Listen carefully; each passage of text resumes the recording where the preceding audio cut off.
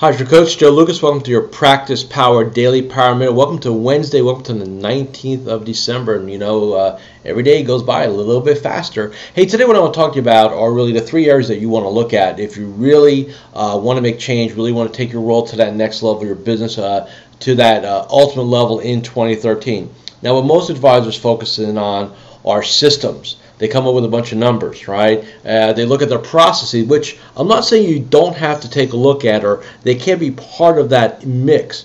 But truly, in my experiences over 20 years, what really matters are really three things: beliefs, behaviors, and habits. So number one, what do you believe?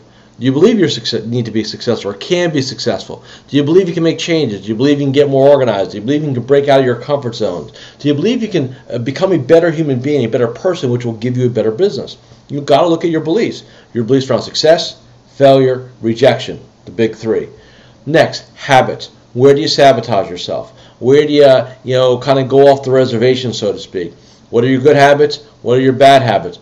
Good habits support, bad habits sabotage. You need to look at that. And then behaviors. What are some of the behaviors that you have that you really need to take a look at? And what I mean by behaviors is, how do you act in client meetings? Do you have a protocol, a process?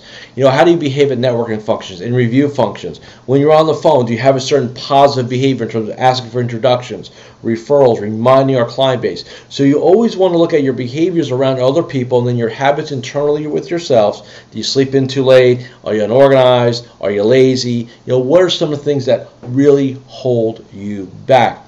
See, the bottom line is, if you want to increase your economic results, i.e. make more money in 2013, don't sit there and say to yourself, well, I'm just going to work harder, or I'm going to commit, and all that kind of jazz, which is nebulous at best. Really take inventory in how you approach things. You, the person in the mirror. Take a good look at that, because at the end of the day, that's truly what's holding you back from success yourself.